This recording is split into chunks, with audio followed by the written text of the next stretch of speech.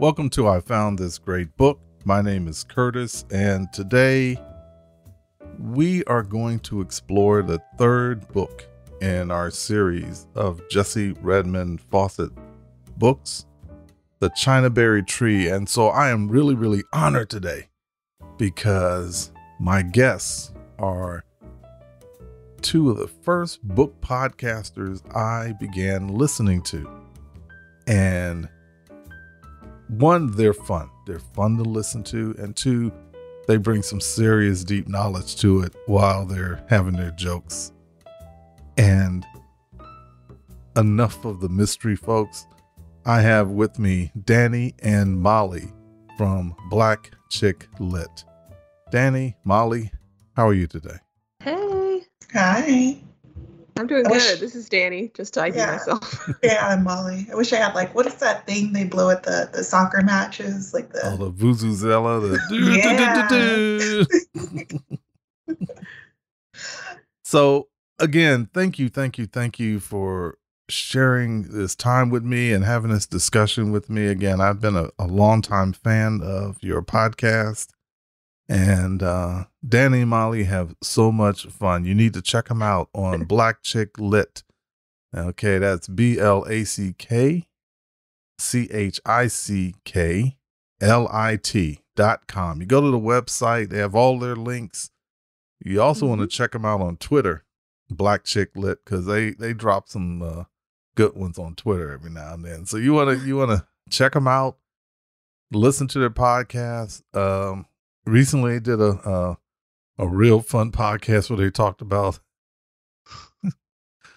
with the gentleman from Ratchet Book Club. You guys lit into one book, and I don't even read street lit, but I've listened to the whole thing, and I thought, man, that sounds fun.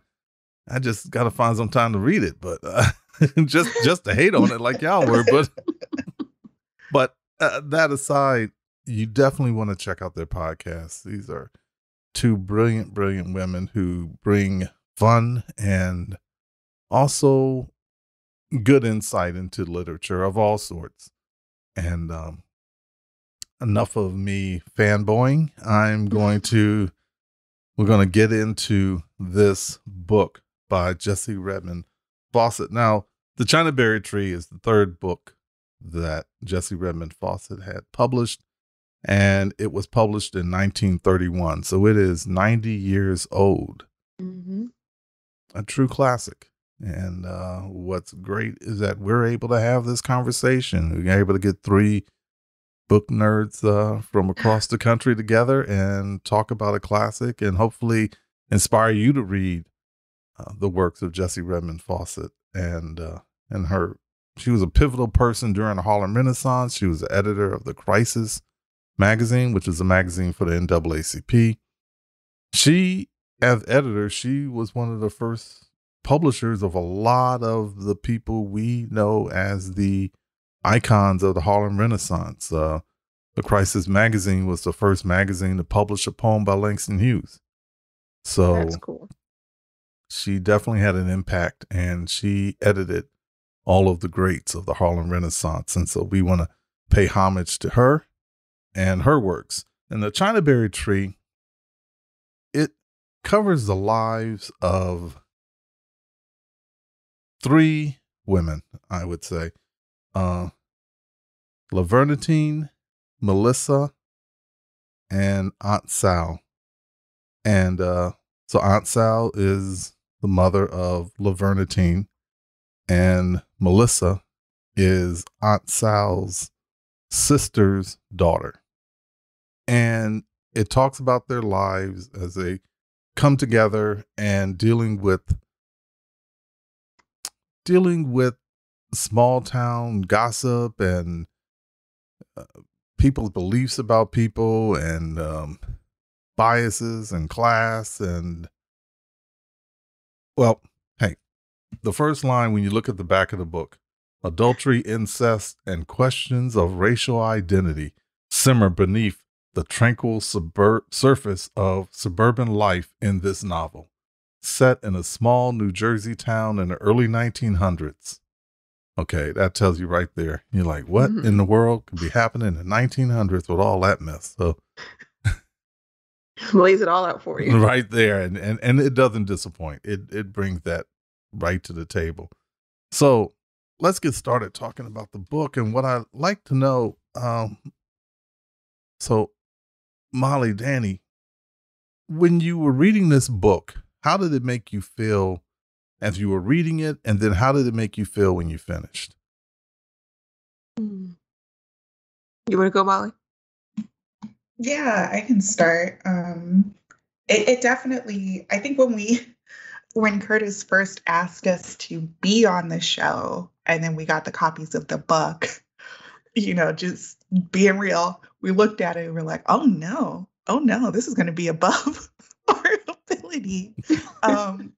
Because it looked so academic, it was an older book, and we've both been going through like so many life changes. It's like, okay, I think I told Danielle, I was like, okay, 2 months early, I'm going to read this book to make sure I have enough time so I can focus, I can give the attention. And I literally turned it over. I read that first one and I was like, oh, I see why he asked us to do this book now. And it's like you said, it does not disappoint. Like it's of the time. Like I feel like it has that kind of older, slower slice of life feel that you get from this time period. But at the same time, it felt very modern with like the things that they were discussing, and particularly the two cousins of the trio. They just felt very like girls you couldn't know. So it's I think I read it a lot faster than I thought I would, because I was just like, oh, what about this? What about this? What about that? And at the end, I was like, okay, I really feel like I had a good sense of these people and this place. And it was kind of cool. Like you keep saying, oh, it's 90 years ago, but it felt like a piece of like our history that we don't always get to see reflected in literature, because we did not read Faucet in school. Like, no, neither did I. Yeah. And we both took lit classes. We took Black women's lit classes, and besides maybe a little mention or something, like I don't think anyone had ever sat down to say talk about her work, or just the freshness that I felt from this novel, if that makes sense.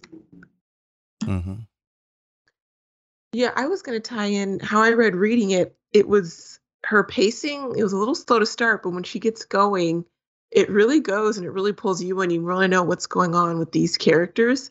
It kind of, and I don't mean this as a compliment nor as an insult, it's just an observation. It kind of reminded me of a Tyler Perry movie. Just some of the archetypes, some of the challenges the characters face. And so that it did feel kind of timeless. It did feel like this is something that's could be happening in a small town, around. It takes place in the north. I keep forgetting that. It doesn't take place in the south, but it does feel like it could take place, in 2021. I started by reading the foreword, which I believe was it written by Faucet herself. Yes.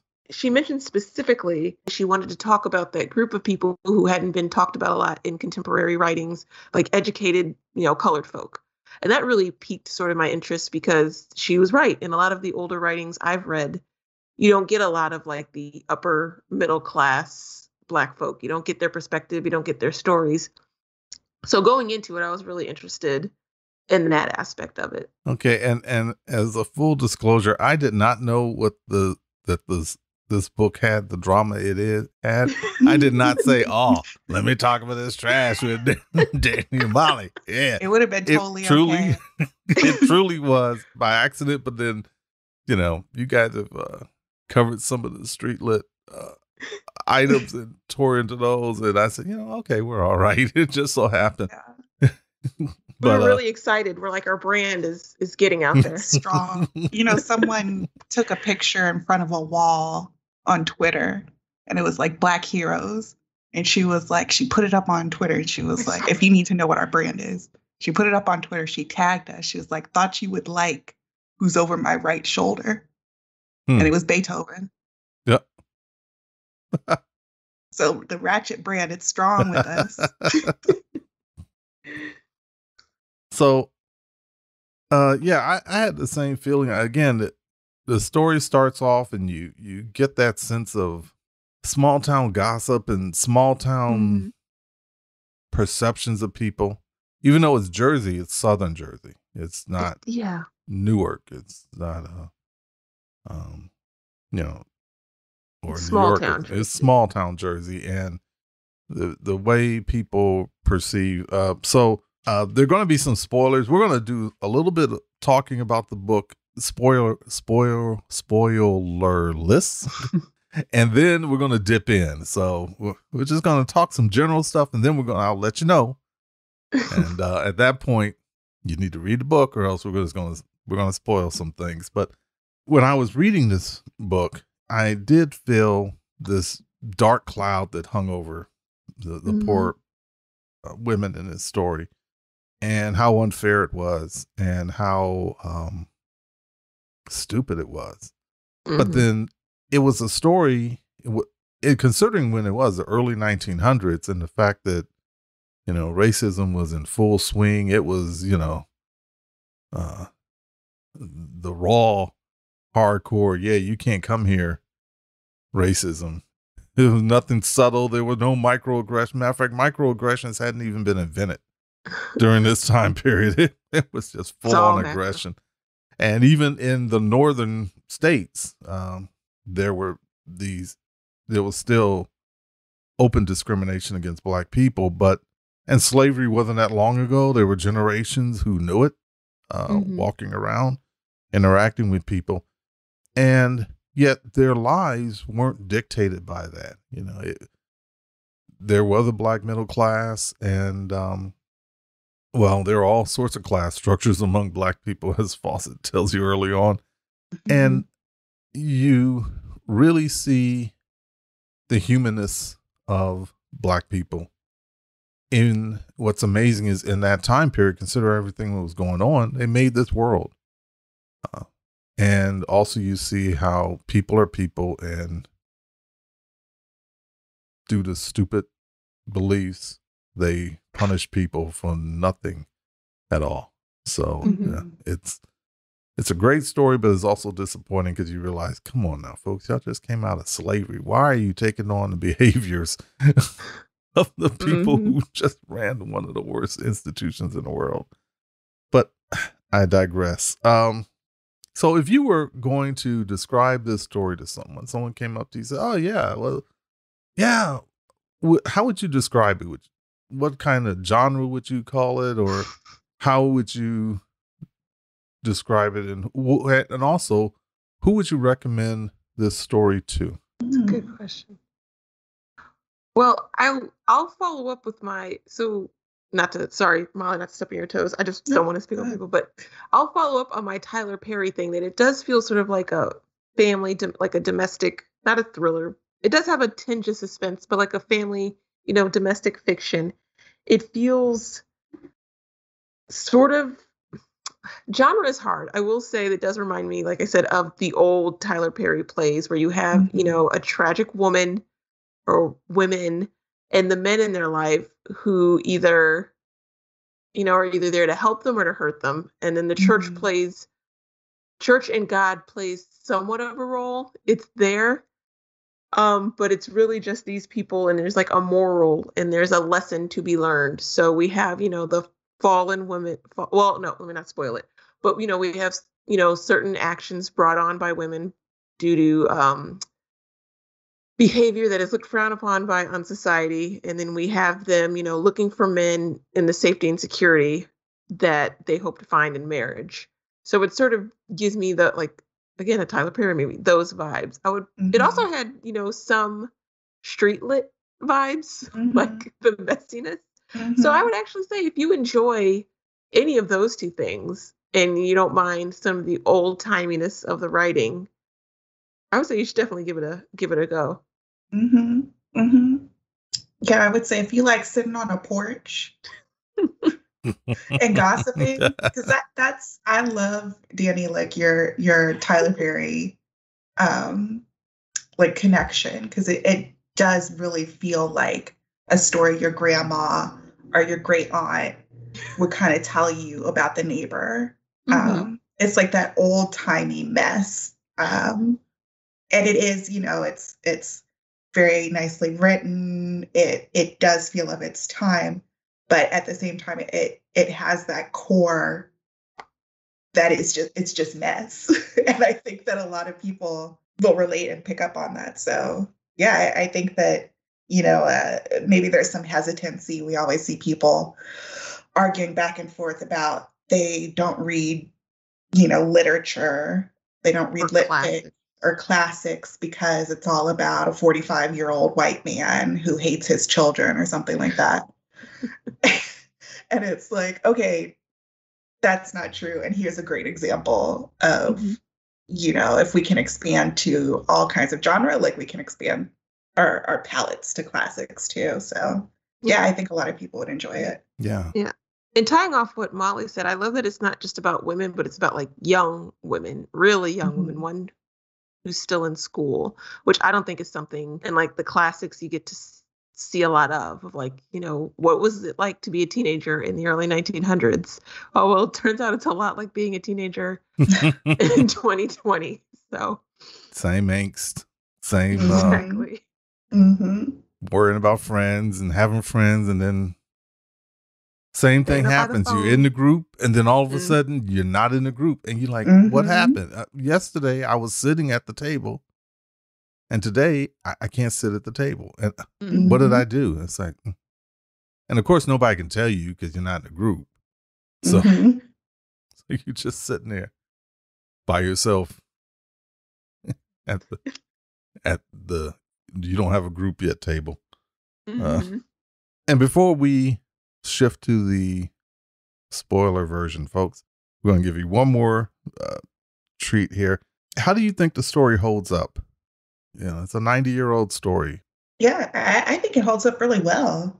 I think it's still really relatable. I think it's very approachable is not the word I'm thinking of, but it's easy to get into. Accessible, maybe. Accessible, yeah. I think sometimes there's a fear with classic lit that if I don't have the background, I don't have the, the education, I didn't go get an English degree or something, like I'm not going to get it. I think that, there's a thread in this that is just very human and very familiar as a story that, like Dani said, it's kind of timeless in that way. Yeah. Yeah. It's about family and the really, family and people and the crazy relationships between family and people. And I feel like we can all in some way, find some way to enter that and get into the story.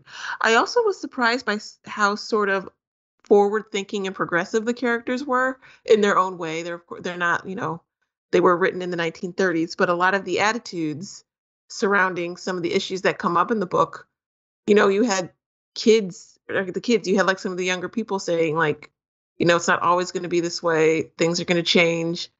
I'm looking forward to it in terms of race, in terms of, the drama that's going on amongst the family members and the situation that people find themselves in.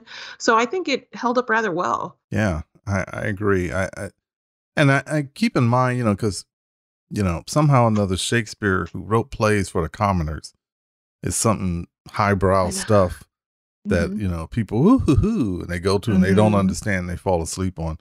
But they're there and it's not for you. And, Jessie Redmon Fauset was writing for everyday people. She was not just writing for, 12 academics who argue about, like you said, whether the man in the story hated his kids or not. She was writing the stories and she was telling the stories of her people that she knew. And so, and also you brought up a good point when you said about how the classics, and we hear that and a lot of people shut off, but I think of classics as, I have a very broad generalization of it. I say, if you can find something written by someone who's no longer alive and they're capturing a time that you didn't know, that's a classic. And the fact that we can read these, I think we just need to broaden that perspective, and that, you know, you read to enjoy the story, not to, you know, it's not calculus. It's Mhm. it's a Mhm. story. It should entertain, and if it doesn't entertain, then you kind of miss the mark. If it doesn't Mhm. make you want to turn the page, and if you have to fight every page, you might not be reading a good story. It may not be deep. It just might not be a good story. Right. I Uh, Exactly. feel like I feel like that's our approach, but it runs so contrary to how, like, if you think back to your English lit class in high school, Mm-hmm. where there's, and maybe I just had terrible teachers. I mean, I did have terrible teachers, but they were terrible for other reasons. Uh, One of them, when we read Huck Finn, he was like, turn around and look at the black people in class.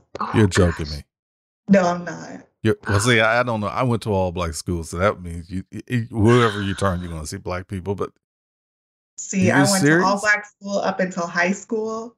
That shit was a culture shock. He was like, why do you think there are only 2 black kids in class with us today? Oh god. Racism.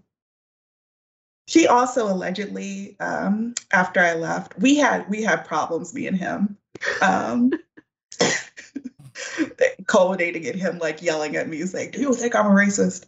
But allegedly, he got fired after he stole all the AP lit money from Hmm. the Mm, class and just didn't turn it in. no. Hmm. So, all that aside, I feel like there's this English teacher that lives certainly in my mind, maybe in others, who's like, well, if it's not difficult, if you're not able to write a paper on it, if you're enjoying it, then it's not worthy of the title of literature. It's not worthy of your time. And it's just very refreshing to hear someone say, like, okay, or maybe it's just bad. Yeah. Yeah. You know, it's not the story for you. It's okay. Mhm. Everybody has a story they want to read, and reading requires so much more energy than watching a television show. Mm-hmm. That it should be a story you want to read. And what's sad is how many people have been put off reading Mhm. because they were Exactly. forced through. So I'm going to tell my personal trauma. Uh, Mhm. when I was in, I guess it was elementary school, we had to read Laura Ingalls Wilder, Mhm. Oh, we a read her little, too. and we had to read that. And my poor mom had to listen to me rant every night. Why do I have to read this? We gotta find a simile or a metaphor. Yada yada. And she said, "Well, Curtis, just read another." And and not knowing, I was like, "How can I relate to this? Some white girl in a prairie, and I don't live in a prairie. Why do I have to read this?" Um, but fortunately, my mom was media specialist in the library, and my dad had a lot of books, so I was always around books. But yeah, I was like, "Why am I reading this? I don't care about this story." You know. So y'all Mhm. are both better students than me because we had to read Harry Potter in 7th grade, and I had already tried it by that point, so I just didn't read it. Oh, I Yeah. was like, nope, I'm sorry. A lot of books I just didn't read. What did you end up doing in that situation? well, you know, you I just have to. You know, your parents are like, "You're gonna read that or die." So, you know, I was brought up in the day of capital punishment, but well with English class, my parents knew I was a good enough student that they didn't really watch that closely, so I just decided not to read Harry Potter, and I just sort of coasted because I was like, I had heard enough by yeah, osmosis to get through it. I was like, yeah, I'm not reading that because I liked what Molly said about. So this is kind of a shift, but it ties into Harry Potter. I like what Molly said about like if we feel like if we don't have to work for it, or if it's not literature, or if it's not something highfalutin, it's not worthy or it doesn't count. Because I feel like I run into that with the hesitant readers in my own life. Like when Mhm. they picture or when they think of sitting down to read a book, it's always like, like something slow and maybe boring and heavy. And I try to say, like, it doesn't have to be like that. If you like reading murder mysteries, read murder mysteries. If you like hmm reading, love stories, or you like reading like wizard books, read those books. It's all reading. Don't let book snobbery that has, as Molly said, been ingrained in us, I think, from, education. Don't let book snobbery keep you from enjoying things that you might find you actually enjoy. yeah, Mhm. Mhm. Because it's like a lifelong love that you can have with books, and you can. It's just like you said. and this is going to sound so reading rainbow. I don't think LeVar Burton listens to us. Maybe he listens to Curtis because Curtis is class. You know what I mean? Classy. But I have a feeling we might be muted from the with things.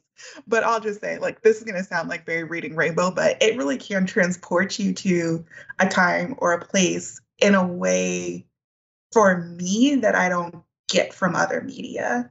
Like, I really felt like I was in this town. Like when they're on the snow and they're like going to such and so's house and they're walking down the lane, like, and it's like little things because so if this is written in 31 and it's about a town in the early 1900s, like that's outside of, you know, older family members, things I heard growing up, that's not something I know, but you feel like the little things, how they get the lantern, how what a Chinaberry tree is with the, you know, gate around it, how everyone's looking out windows to snoop on each other.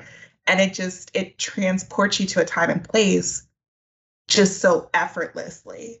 And just, I don't know, so many people, I think, just have a hesitancy, like you said, Danielle, because of that English teacher in their head. It's such a shame because it almost feels like you lose some of these connections to the past sometimes.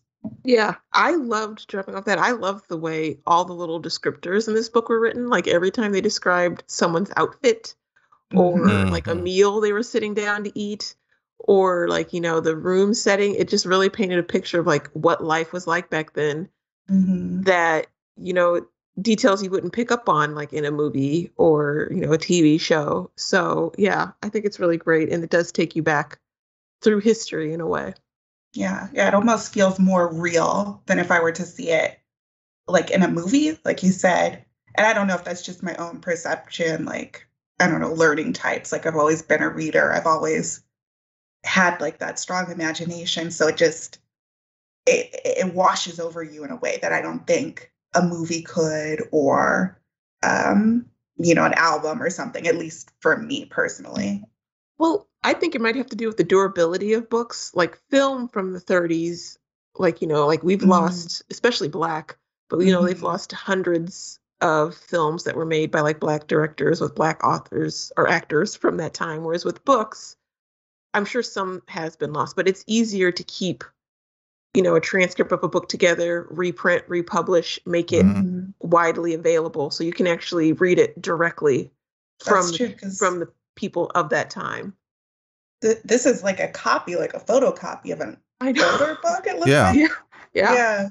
When they do the classic press, they you know, it's not like they sat down and typed it over. They just said, "Ooh, let me get the book and I'll scan it." And so I don't know if that's a matter of a copyright thing or like if as long as I'm reproducing the original is okay, or it was just real cheap to do it. But yeah, it does look like a scanned copy of the original. So yeah.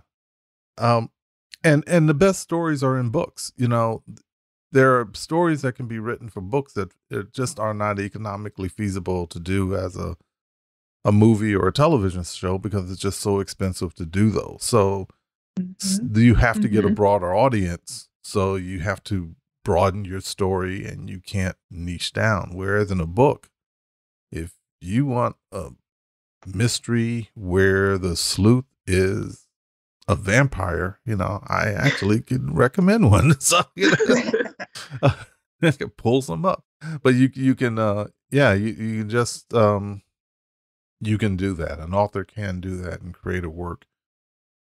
And like you said, the durability of it, that, you know, I went to the Library of Congress and they have at the Library of Congress one of the Gutenberg Bibles that were printed on the Gutenberg press. And you're like, whoa.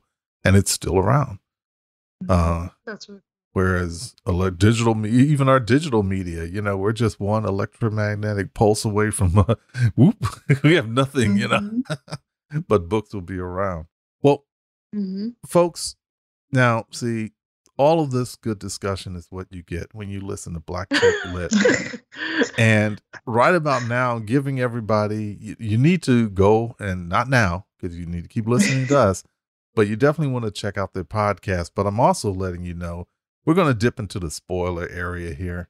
So we're going to start saying some stuff that's kind of revealing about the story, but we need to talk about some of these people and their trashy ways. And we just gotta spoil some things. So if you don't want to be spoiled and you just want to read the book, just go to ifoundthisgreatbook.com/Jessie and you'll see all Jessie Fauset's books there. You can click and you could go make your purchase. You could catch up with us and then you can listen to the rest of the show when we're going to talk about these messy people. All right. So 3, 2, 1. Okay. Spoilers are full in effect. We need to talk about these people. So let's talk first about Aunt Sal, who grew up in a time, I think just slightly after slavery, maybe. And she fell in love with the son of the owner of the land, came back home, saw her, was mesmerized, and wanted her. And they had a love. They had a true love. A love that after he passed, she never recovered from. But and he loved her, he took care of her, he made sure she was acknowledged her, even though he married somebody else and had kids by somebody else. Because he had to. He couldn't just say, I'm going to be with my black wife. He did let her know that her child was his child, and he made sure she was taken care of. How did you feel about Aunt Sal? Aunt Sal was such a classic street lit mom. Yes, that's where I got those vibes when we started it on. Yeah. Like, so classic. Like, this beautiful woman whose kind of time has passed, man has passed, has withdrawn from the life of her children. She isn't violent like a lot of those moms could be, but she definitely gives me the sense of some of the moms of, who's the mom in the cartel? I can't remember her name, but she's like always in like a long flowing, like, I don't know, like robe or something. And she's wearing like the stilettos on her marble and she's just looking out the window, letting herself fade away like a ghost because her husband is dead. She was kind of like a tragic character. The book at certain points gets kind of meta and compares itself to a Greek tragedy. And she does sort of fill that role where she had this love, but even in being accepted by him, it sort of ruined her life. Had it not been a secret, had he not been so open, she might not have been, kind of ostracized from the rest of the, I'm going to say colored community, like I'm from the 1800s, but she wouldn't have been ostracized from the rest of the Black community. But it does feel like she and Laurentine live in this like under this heavy veil, where they're separated from everyone. Everything seems to be really sad and dour. They don't feel welcome. She doesn't feel like Laurentine doesn't feel welcome to talk to the other children. Sal feels cut off from everyone. So she is a tragic character. And I kind of wish we had seen a bit more of her because it is her life that sets up the circumstances for the whole book. But she is a good character, and she's very she's an urban lit mom. She is less violent, but she suffers as an urban lit mom is supposed to suffer. Yeah, I felt for her because unfortunately she truly did have a love with the gentleman, with Colonel Holloway. Truly did have a love with him, and their love was deep, but society said you can't be together. But because of who he was and the power he had, he could do what he wanted to do because nobody really wanted to tick him off because a whole lot of jobs would do to him. So, which is a constant, it's theme. The poor women in his story are always tied to the men and what they have. And it's so different from, well, hopefully it's different from now where, women can kind of make their own. It's not a matter of, Laurentine and Melissa were kind of deciding which kind of man they wanted based on the life they wanted, as opposed to I want the life. Mm-hmm. Mm-hmm. I do like that Sal never seemed ashamed. Like, even if she did seem sad by like the circumstances that sort of came up, she never seemed ashamed of her life and the choices she made. So I thought that was like, she was a strong character. Yeah. Yeah. And another depiction of Black womanhood. People are people.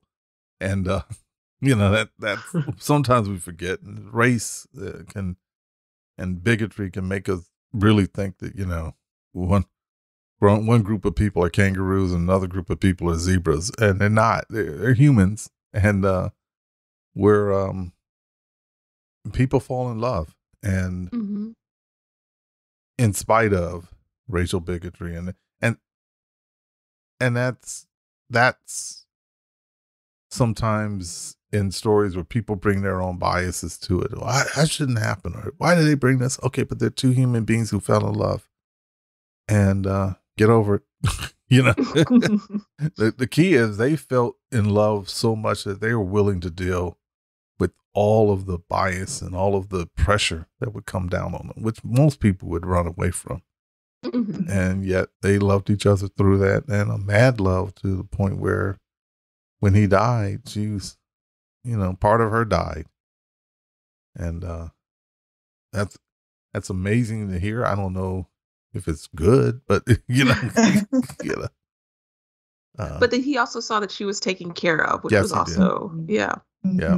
Even though the wife did say, well, I'm still shamed. And even though, why don't you just move on? You got money, move on. Right. You still here, like, she's still here. And I haven't driven her off. And she's like, I'm not going anywhere, Right. He was my love too. So, yeah. Okay. So Laurentine, her daughter. I was very concerned about Laurentine. I'm glad she got her happy ending, because she was such a tragic character. I could picture this little awkward girl who, the other children wouldn't play with her, except for that one summer when her aunt was around and helped her sort of find her place. But no one would play with her. She felt like she lived under the shadow of her parents' quote unquote sin. And so she wanted security, she wanted family, she wanted marriage, she wanted a legitimate name, she wanted all of those things. And she went through a lot to get it. So I was happy by her outcome. Yeah. Yeah. It to me, it kind of seemed like someone took like a character who was like on the tragic mulatto train and just shook her and said, snap out of it. You ain't gotta live this way. Yeah, I was proud of her by the end. She realized how close she was to marrying, was it Hatchet? Just because he accepted her. And she's like, no, I can do better. And she does. She gets a doctor. Good for you. Yeah. The life she wanted. Yeah. Yeah. Yeah, So I was proud of her. Definitely interesting. And it's like she has, when we start off, she has such little agency kind of in her personal life. But she's like a beast with her dressmaking business. Like, she's bossing these other two girls around, bossing her, half sisters, bossing her cousin. Like, she's running the show. And she is making a life and making money and providing, to some extent for herself. And that, I feel like, is kind of rare, I think, in books from this time sometimes, because I think that there was this, and I could be talking out of my ass, but I feel like there was this kind of clash, this push and pull with respectability. And it's kind of like, okay, well, what, we're a generation, 2 generations removed from slavery at this point. We're past Reconstruction. We are entering, this new century. You kind of wanted, and I'm not explaining this to anybody. People who hear this podcast will know this history, but there's a contingency of people who were like, okay, well, we should be like the white people and emulate them. And, our women have that fragility that white women, they should emulate that. And then there was the other side where it's like, well, no, that's not really how we're living. Like women have their own agency. Black women are at the forefront of these cultural movements. We are making our own way. We are like, we can be breadwinners, et cetera, et cetera. So I feel like sometimes in books in the Harlem Renaissance, not always, but sometimes the women kind of take a back seat because that's just what it was respectable, quote unquote, some people thought. So it was very interesting to see the women in this have, you know, varying degrees of agency over their businesses, over their personal lives, and struggling with, like Laurentine does, do I step back and just become like, you know, this decoration for this man, basically, and his political ambitions? Or can I do something with my own life? Yeah. Mm-hmm. Well, I'll dovetail and just say, I think what was interesting with Laurentine was that for her, it wasn't about like a tangible thing. She had her own money. She had skills. She could take care of herself. It was about, you know, that it was about getting that respectability, about being above reproach. Both she and Melissa are very obsessed for different reasons with being respectable, being above reproach. Laurentine, because she knows she has to sort of compensate for her family history. Melissa, because she thinks she thinks she's she's better off than her cousin and her aunt, and she doesn't want them to taint her her aura of, you know, respectability. So I just thought that was a really interesting way to look at it, because I've read a lot of books that deal with, like, you know, women needing to marry, but usually it's for more tangible things, money, a home. This I thought was interesting just for like the social aspect of what, you know, marriage at this time meant for women in terms of like just being respected as people in a society. So let's talk about Melissa. Oh, this child. The third point of the triangle. She was the heroine of our street fic. Yeah, she had more time dedicated to her than anybody. Yeah, she's the titular character. She's interesting. I will say I kind of suspected. The book does a really good job, I think, at keeping the big mystery, but you do get enough hints to sort of put things together. So reading as Melissa does all these things and brags about her dad, John, or not brags, but, you know, talks about her father, John Paul, and how he died before she could ever know him. And just sort of, she says poor Laurentine, but when you're reading the book, you're like, oh, poor Melissa. She has no idea. Your mom just sent you off somewhere and said, "Oh no, I can't take you because I got a new man." That too, yeah. I got a new man. Right. So go show up at your cousin's house. And she's like, "I wonder why she didn't take me, because your mom is a free spirit. She's Judy, the mom. She was like, no, I ain't phased. Nah." Going back to your street lit, Judy would be that one friend who'd be like, whatever. I don't care. She's the one like, if you don't like it, you missing out. Bye. And moving on, you know. She's the one who stirs up the plot. There would be no book if not for your Judy. Yeah. That's true. She's the one who brought in that and added and they thought poor Aunt Sal and Colonel Holloway was the big doodah. That ain't nothing, you know. Right. So, did you guess early on what this big secret might be in terms of Melissa and her? And Mallory. And Mallory. Yes, I did, just because it was not that she was seeing all these different boys. It was that specific boy that that the neighbors had a problem with. Yeah. Yeah. Yeah, and we knew from like the blurb on the back that something was up. Something was up, yeah. There was no creepy uncle messing with him. So yeah, that's yeah. So I will say she does a good job, even though Melissa is kind of I don't want to say, it's kind of she's kind of a silly character. She wants to aspire for these, like she wants to go places. She wants to do things. So I guess not silly, but she is a very young character. But in that, she's sympathetic. Like she's like 18. She wants to get out of Redbrook.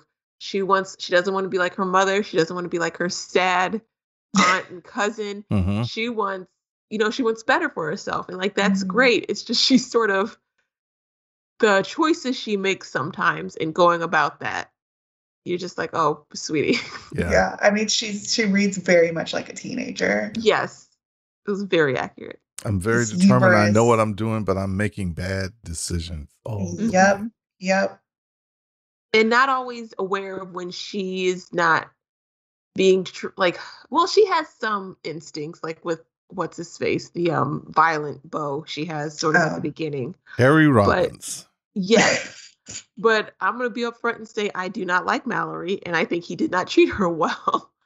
And she doesn't really pick up on it. She doesn't see that. He sees her more as like not a trophy, but like maybe almost a pet, like something he can care for and make pretty. She's a little more less educated than she is, and he likes that too. So yeah. Yeah, he is rather patronizing and oh, my little pet. Oh, you little, like honey, he calls her. Yeah. And not in an endearing way. It's the way you talk to a child, like, oh, honey. You think oh, that's good. Your ABCs. Good. Oh, that's so wonderful. It did read as kind of like the men you meet in your life. The different type of men you might date in your life. You got, the condescending, proto asshole. Yeah. You got the little baby hotep. Okay, I want to see which one do you think is the baby hotep? It was the one who she ends up with, who Melissa Asher? ends up with. Yes. Yeah. Oh, you didn't like Asher? No, I liked Asher. I thought he was a great character, but some of the stuff he was saying, I was like, oh. I made a little note when I was reading, and I wrote down Asher, and I put woke with question marks. Yes, woke. And I was like, wow, that's almost 100 years ago. And yes. Wow. Like he is a dude on Twitter, maybe not LLC Twitter, but or if you follow him on Instagram, he might have one or two people, and it's like, why you follow them? And he's like, well, they give good advice sometimes. We should go back to the land, own things as Black people. Yeah. Okay. Yeah, I could see that. If he told her to be a good girl one more time, though, I was as annoyed of it as she was, because I'm like, what are you trying to say? What do you think I'm doing? What do you think I'm doing? They kept saying, be a good girl. Like, okay, she ain't out here wilding. She didn't invent twerking. I mean, come on. She ain't doing videos. I mean, wow. What is that? So as a guy, I have known Harry Robbins in my world. I've known some of them in my life. I've seen some of them. I remember in college, there was one dude, he was having an emotional moment because a young lady danced with somebody else, and then he was acting creepy outside, and she asked me, can you walk me to my car? I said, yeah, sure.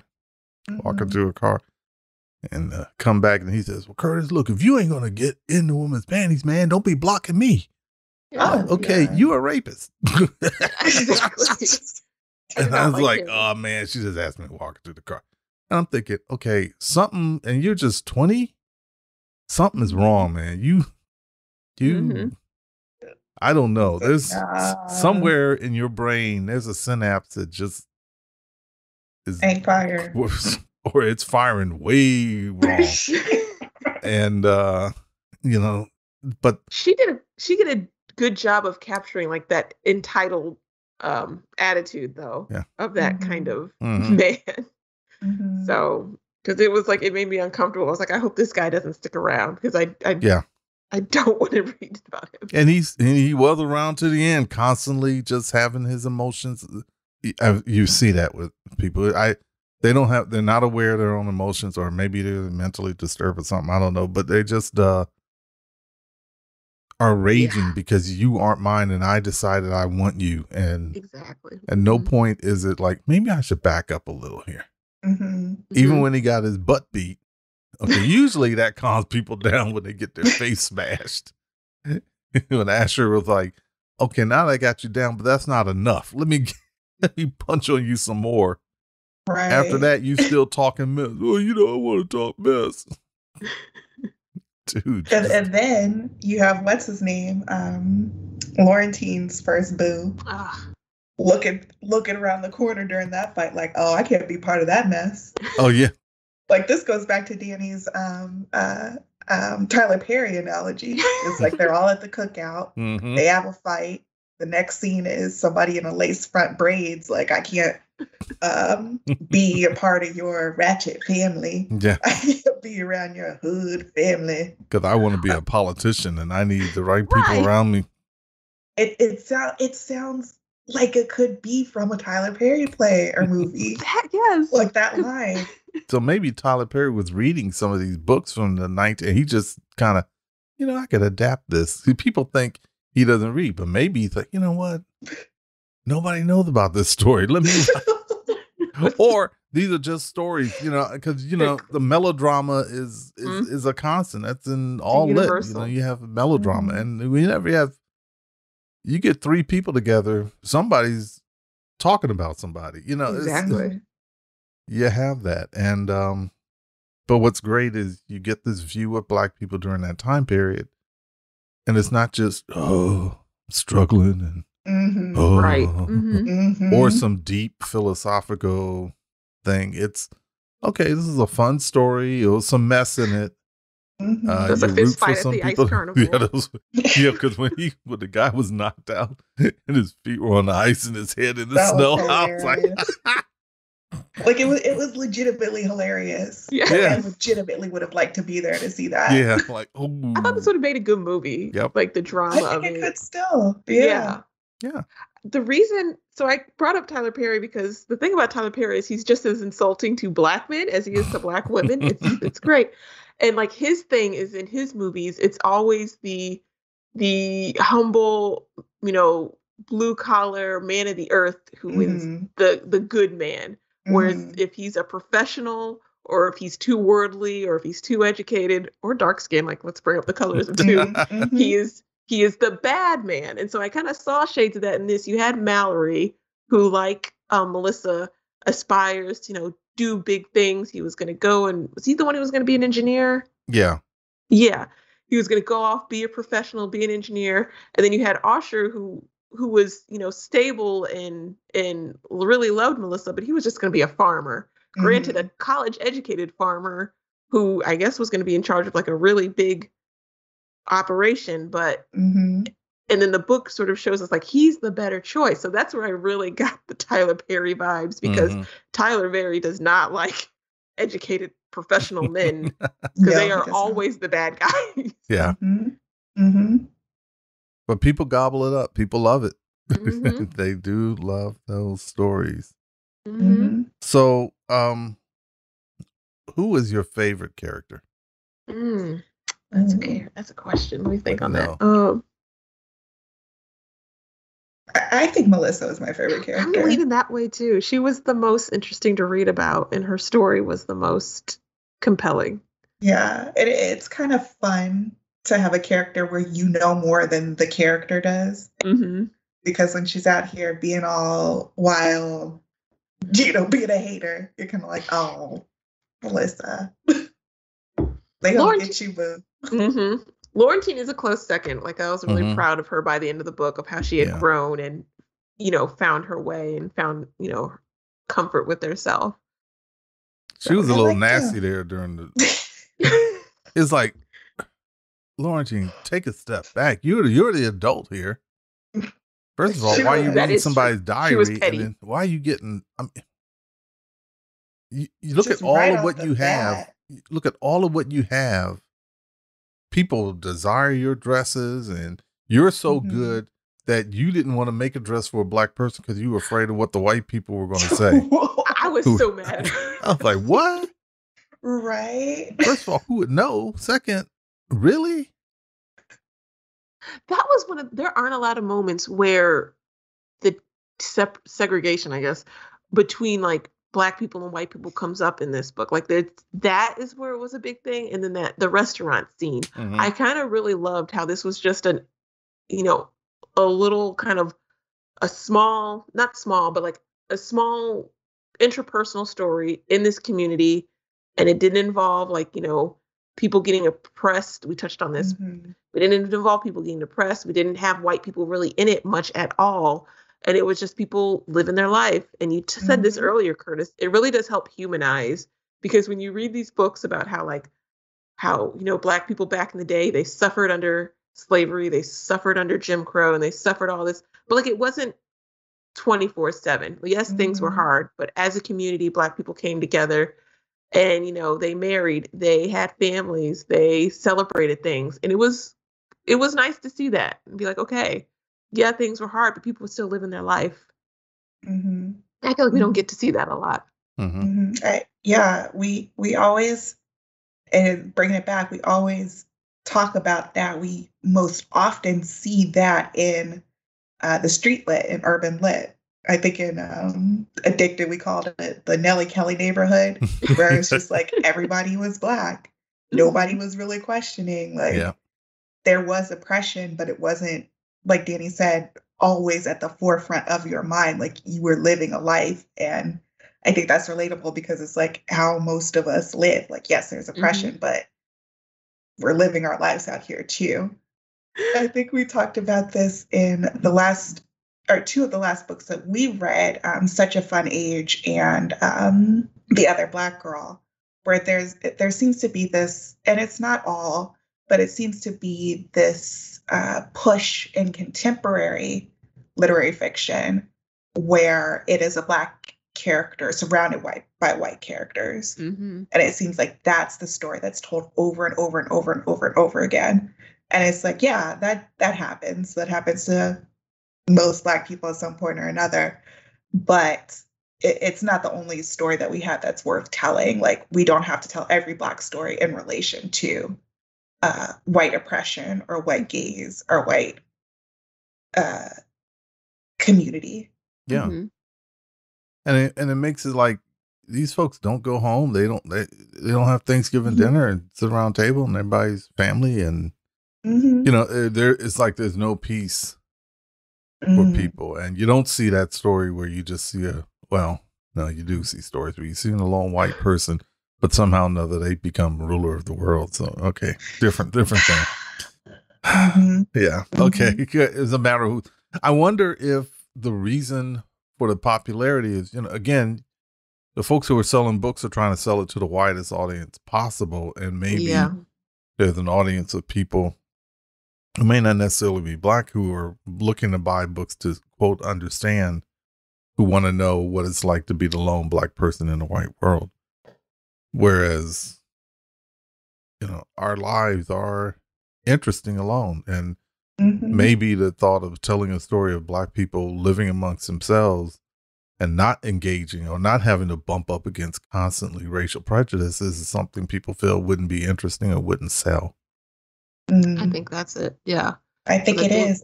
Because I think if you're outside, sorry, I was just going to think if you're outside it, you're like, well, then what's the catch, I guess?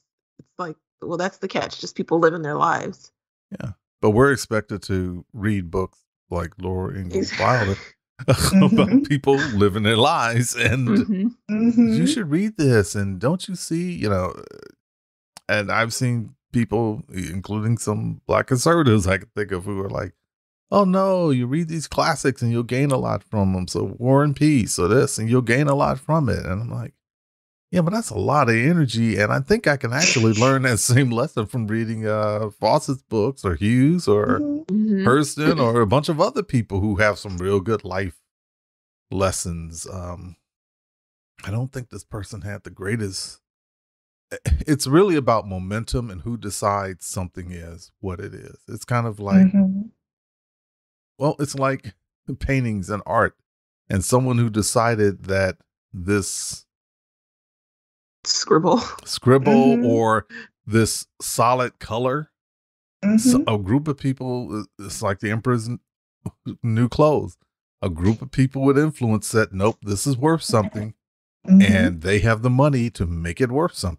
And but in the reality, if the apocalypse hit, that art is worth nothing. You know, you know, a can opener might be worth a lot more. You have a can opener? Oh my gosh, that's the most Right. valuable thing in the world right now. We can eat some beans. But that, and I think we have an opportunity, um, in this time with technology, to have these discussions, share like this, and kind of redefine for ourselves and not ask permission of other people of what Mhm. will be our classics. What are the Mhm. things we're going to put our momentum behind? And the fact that all three of us can get together and talk about a book that's 90 years old, and how it makes us feel now and looking back at that time. It's great. And I think, I think about when we came out of slavery, granted, I was not around. I'm old, but I'm not that old. Came out of slavery. And, you end up you're in a culture, but you develop a culture that's like the culture that enslaved you, Mm. as opposed to saying we're going to make something different. So what would have happened if collectively someone could be like Magneto or something, or Dr. X, and Mhm. take control of all of Black people's minds and say, well, we're going to have a culture that's based on equality, and men and women are going to share, and we're not going to set up a patriarchy Yeah. Mhm. within this culture. So like you have Chinese cultures within the US culture, but it's very much a Chinese culture. They're not, Mhm. everyone's not trying to replicate US culture. And what if that happened? So we can't go back in time and make that happen. Be cool if I had Dr. X powers and could go back in time. That'd be a good story. Mhm. But but we can do that now in terms of our sharing this literature and um talking about it, and hopefully other people will listen to it and kind of see, hey, and hopefully some people who like street lit might say, you know what, maybe I'll go and listen to this, because now I have Mhm. two authorities, Dani and Mollie, who have read and who can give some serious critique on it and say, you know what, maybe this isn't so intimidating. Maybe, this Mhm. story does kind of sound interesting. A couple of quick questions. Again, I want to be respectful of your time, because I'm a big fan, but I'm not going to sit here and, well, 4 hours later, I just want to ask one more question. uh, Two things, and you mentioned it. The story was written 90 years ago, so the setting is different. Technology was just starting, people were just starting to get cars. Mhm.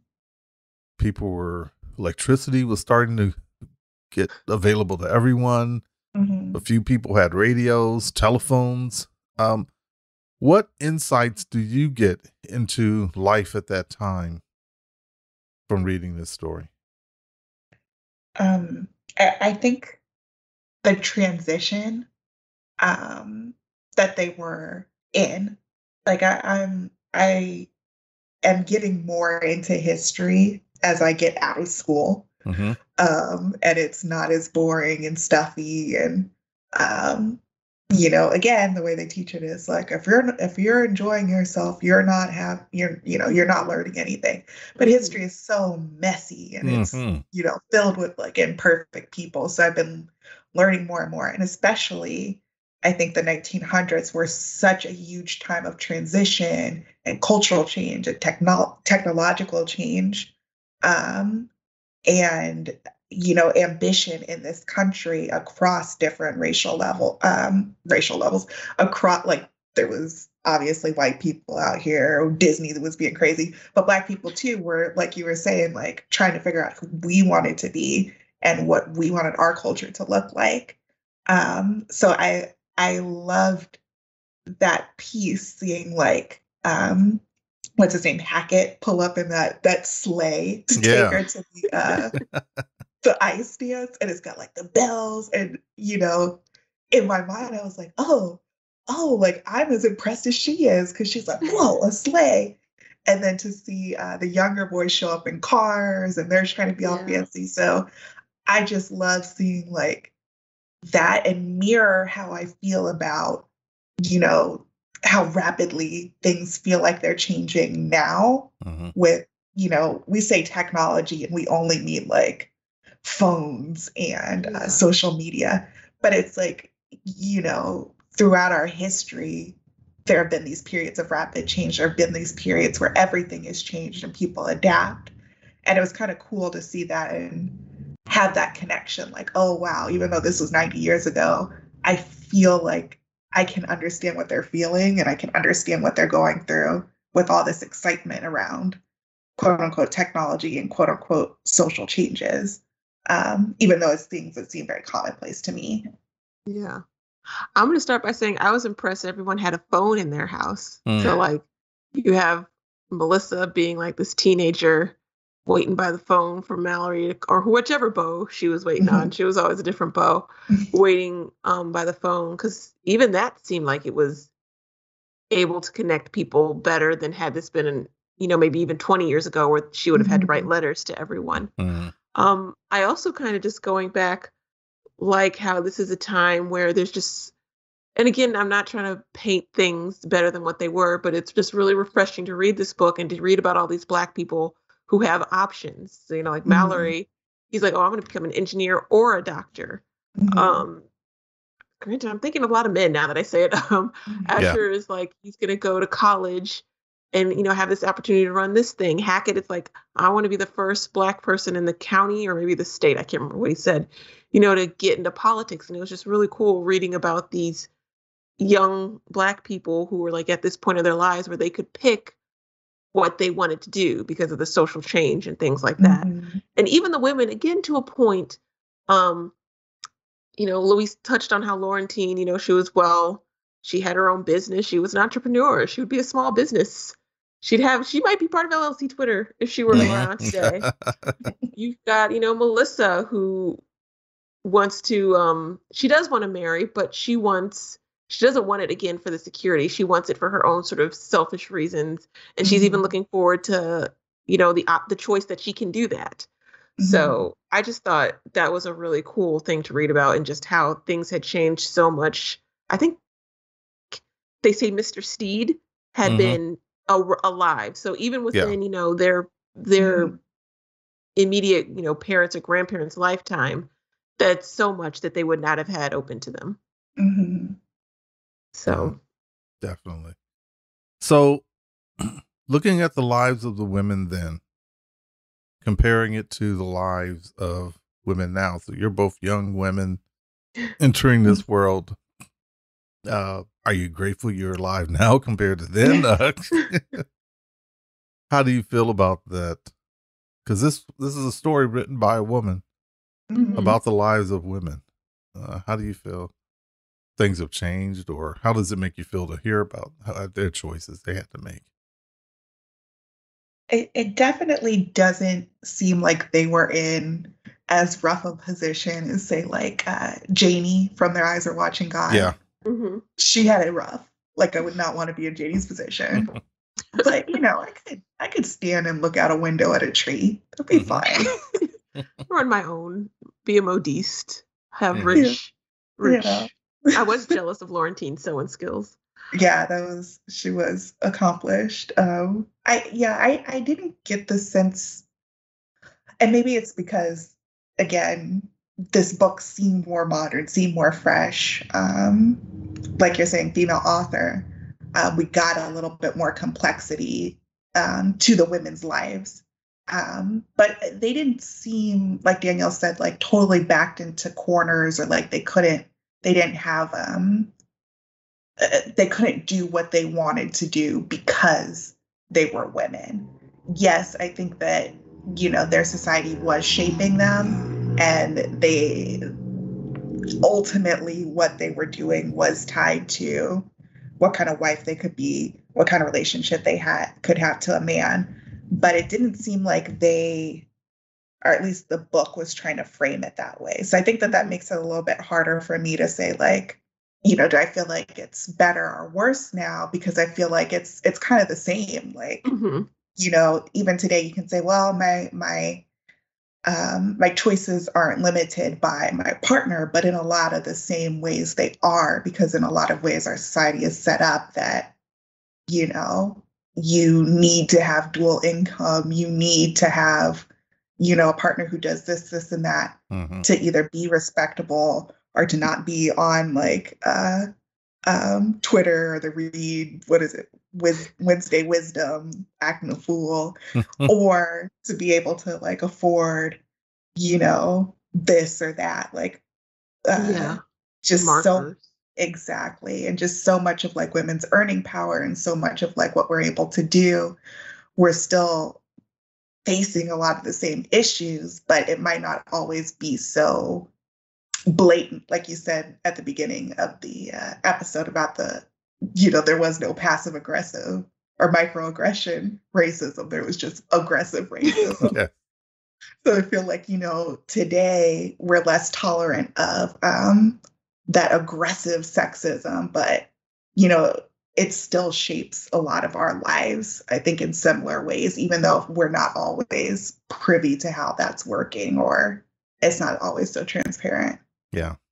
Yeah. I was going to chime in and say, like, Laurentine's angst felt really relatable because, like, I feel like that's how it is for maybe a lot of women today. Like, you don't have to get married for or find a relationship for physical, secure things. It's sort of to get those markers of adulthood or respectability or quote unquote making it that society says, like, this is what you need.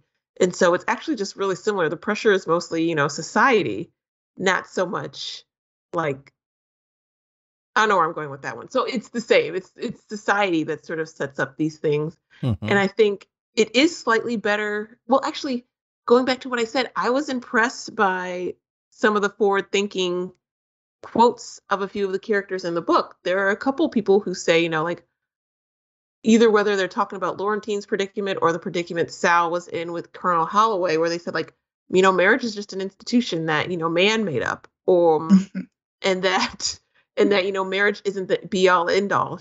And they would point out, like, Laurentine's business and her beauty and her, like, her assets, the things she possessed within herself. So again, this book it just really impressed me with how, it wasn't perfect. Not everything was, but there were like voices in the book that just felt like this could be from, it's not that old. It's not that out of date. It's not that backwards. Yeah. Which makes it a classic, folks, because you can gain something and you get some insight. As a guy, it makes me, I look at this and I think about my godchild and I'm like, oh, I'm glad she's not in this world, because she can make choices and she doesn't have to, it's not a matter of, oh my goodness, how am I going to survive if some man doesn't pick me? But you still see sexism and racial bias and classism are kind of woven into things, and it's kind of hard to just make it go away.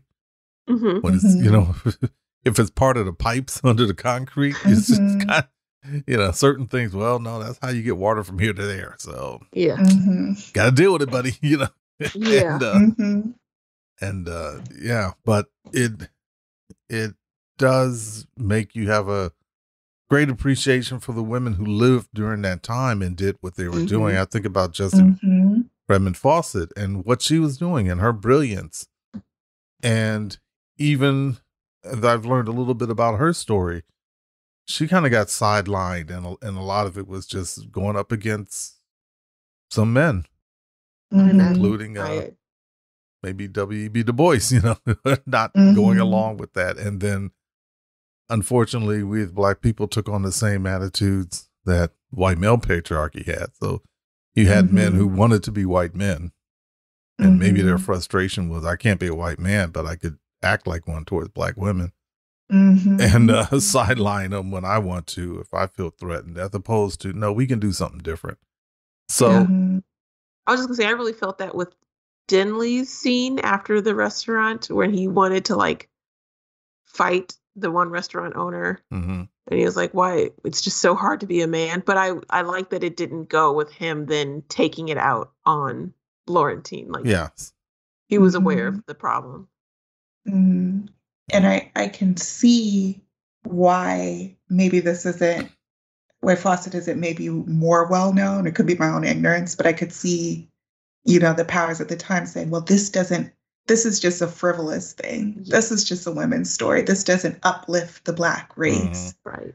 But it's like, then the question is like, well, our stories, or like the way we were living, is that not worth preserving and learning about?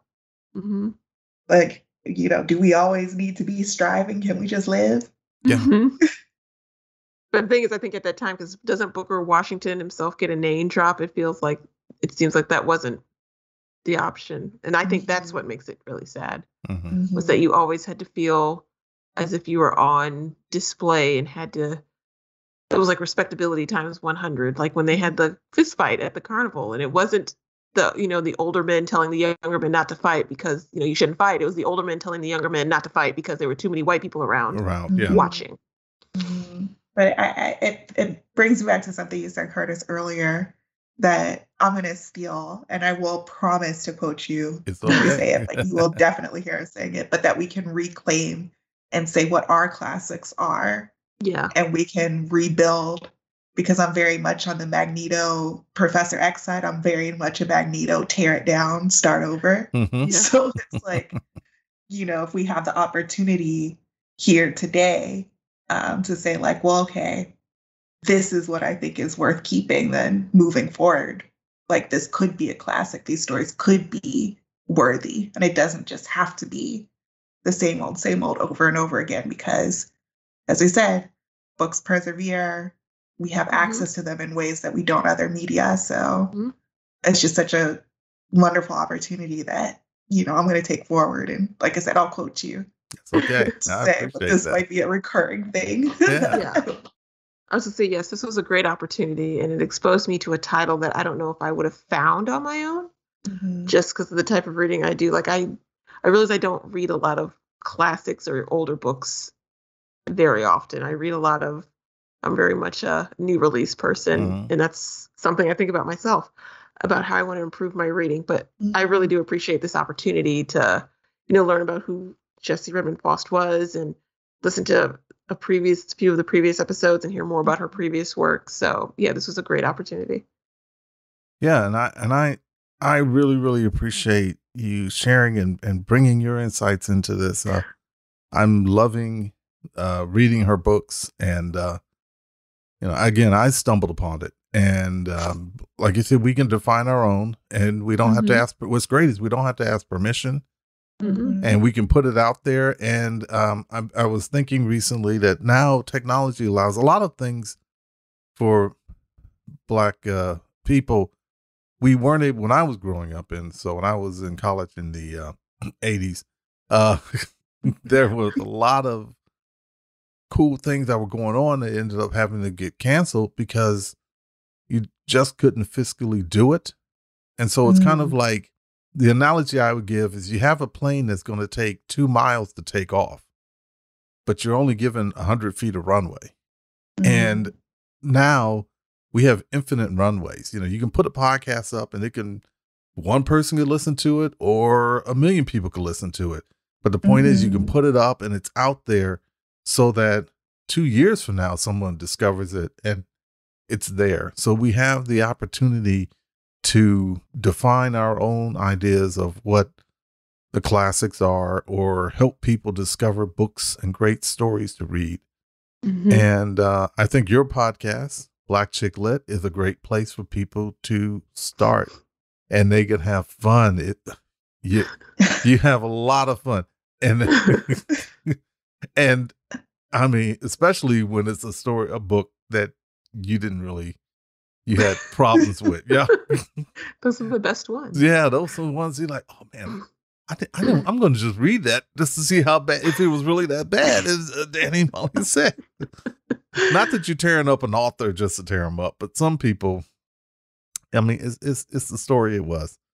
But you also help people discover books, and you had some great collabs with people. I know you had a collab with Akko and Marcy recently, and they're two great folks, two fun people. And what other things are going on at Black Chick Lit? That is a good question. we do chats on and off. So our next episode will be us kind of being, I said in the episode, old men yelling at the clouds, because we sort of talk about like Twitter and social media and its impact in the book world. We haven't done a chat in a while. We like to do those where it's not us talking about a title, but it's us talking about like our perspectives of Black readers of what's going on. We are scheduled to do another collaboration. It won't be on our podcast. It's like this word is loaded. It's a smut. So they read, books that are sexy, and then they talk about, how that goes. And so we're going to go on one of those next. We have not yet picked our title. We have thrown out options. We kind of go where the wind takes us. That's okay. When it comes to picking books. I was going to say we had options including the sequel to The Marriage Pass, and then there was one that was it was a spooky book that sort of looks at the topic of, plantations now becoming like wedding venues. And I cannot remember the name of it, but I'm sure you'll hear it talked about, because I was really excited when I heard about it. I do not have a lot of specifics. I'm so sorry. No, but also, folks, Dani and Molli have a great catalog. So you could go there, just start browsing through. Just go to Black Chick Lit, BlackChicklit.com. Go to their website and just browse through the catalog. You're going to find some interesting things. And then subscribe, listen to the podcast. You're going to have fun. So if you're someone who's like, I don't know, I want to get into reading, but I don't know what, you're going to be like, ooh, that sounded fun. I'm going to read that one,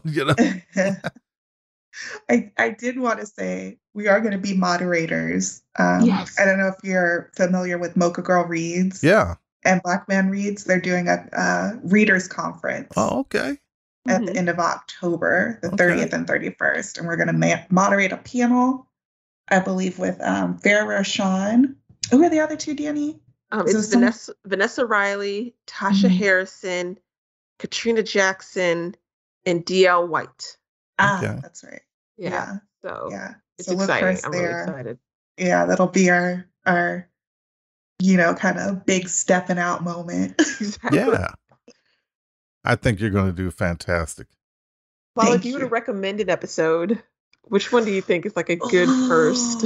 Oh, that is a good question. I did listen to several of your episodes, Curtis, and you're very chill. Like, you're very intellectual, super thoughtful. I got you fooled. So our energy's a bit more manic than that.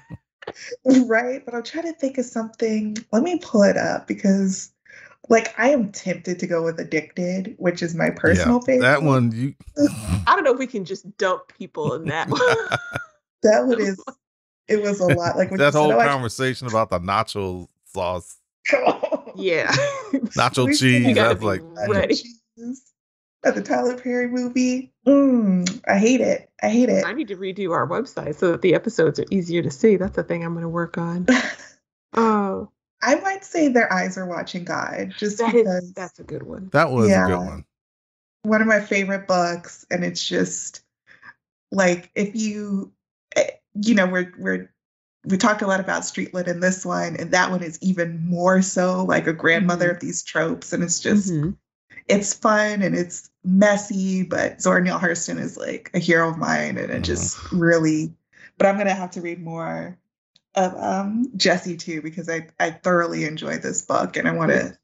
I think I'm hungry for this type of representation across different time periods and across different settings that I just didn't know existed before we started this project. Yeah. So we're all growing and learning and sharing, and hopefully folks will come across. And hey, if you've ever heard, like, everybody keeps talking about Their Eyes Are Watching God, but I don't know. Okay, listen to Dani and Molli. They'll make you. Oh, okay, I can read this book. Yes, It's going to be fun. I can read this book. Yes, if you've never read it, just you don't even have to listen. Just go read it. That's such a great book. Like, and if you like this book, if you paused, the episode to read the Chinaberry Tree and then came back, and now you're like, where do I go next? I think that would be a good next step. Yeah. And Ruby D narrates the audiobook. So if you're more of an audiobook reader, she does a great performance. Oh yeah, There Are the Ones. Yeah, definitely. Well, Dani, Molli, thank you. I really, really, really do appreciate your time, your wisdom. This has been a treat for me, and I hope in the future, once we get off the air, I'm going to pitch another idea for you. It's some ratchet. It's not ratchet, but it's some shenanigans. So I want to. We love it. We love shenanigans. Yeah, some shenanigans. So, but everyone, check out Black Chick Lit, and you will not be disappointed. And if you want to see all of Jessie Redmon Fauset's books, go to ifoundthisgreatbook.com/Jessie. Jesse. All of her books are there. All of the discussions, including this one, are there. And later on this year, we'll be talking about the last book in her series of 4 books that she wrote, that Jessie Redmon Fauset wrote. Dani, Molly, thank you. And everyone listening, stay safe and have a great reading day.